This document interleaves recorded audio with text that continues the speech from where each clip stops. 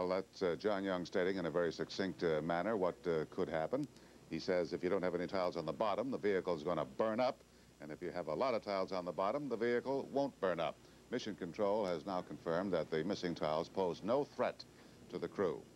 We saw only just a couple of them, so we'll go for a report on that now to Max Robinson, who is in Mission Control in Houston. Max? Well, Frank, pretty much what you're saying. We have just gotten a report that those tiles are not critical. They would not interfere with this mission at all. We are also told that after landing, the only thing that would probably have to be done would be to replace the patch of skin under the tiles. And that presumably would be a very minor job. Again, the tiles that came off are not critical. We don't have any idea about the underside, the very critical area of the shuttle, which is very critical on re-entry when that plane enters the Earth's atmosphere. We don't know what the condition of the tiles happen to be at this point, but there's no indication that any of those tiles are off at this point. Frank? Well, the tiles, of course, are very important because the shuttle is supposed to be reusable. And that's why they've put on this permanent covering to enable it to come back down through the Earth's atmosphere and subject itself to that tremendous heat and survive. And then bring it back here to Kennedy and get it ready and launch it again.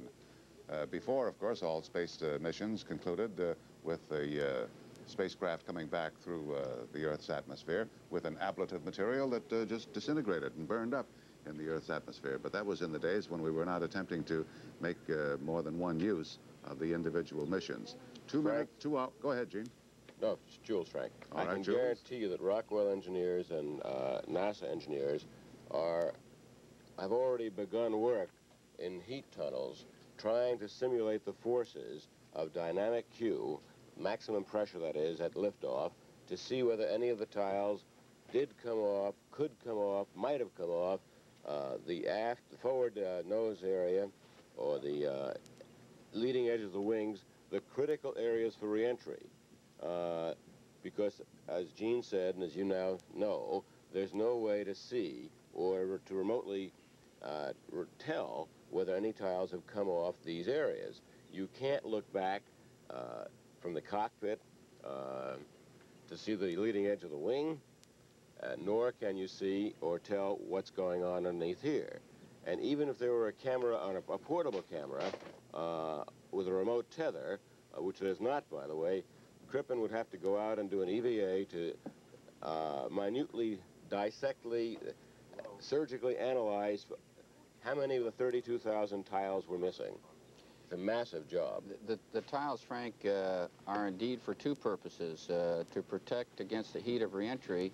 But remember, once this spacecraft, this airplane returns back into the atmosphere, it must fly like an airplane. So indeed, those tiles have to form a smooth aerodynamic boundary over the surface of the wing, just like the smooth wing surfaces we see on our airliners. So indeed, when they burn, they have been planned and designed to burn evenly so that they do continue to form that smooth aerodynamic surface for the air to pass over as this spacecraft glides back to Earth. And you know, I think there is somewhat of a common misconception that a great many of these tiles that are on the spacecraft right now fell off during the flight from California here, whereas actually a good many of those tiles that did fall off were not really the ones that they intended to use on the spacecraft mission, were they? They were cosmetic tiles, yeah, Frank. they were there just to provide some aerodynamics. Taking the place of the full tiles that weren't ready. And the thing that we should point out is the full tiles are each individually computer contoured and shaped and manufactured and very large. For example, if this leading edge of the wing here is 2 or 3 feet thick, I think you'll agree it has to be that thick, Gene? Mm-hmm. The leading edge tiles are 6, 8, 10 inches high and aerodynamically shaped. So if you lose one, it's a big shock of aerodynamic loss.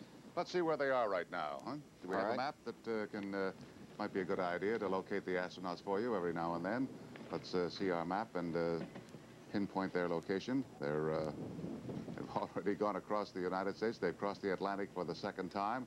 They've crossed Morocco. They are really right around the equator now. Here's the launch once again. We are going to continue with our coverage of the mission of Columbia, the Space Shuttle, after this from our local stations.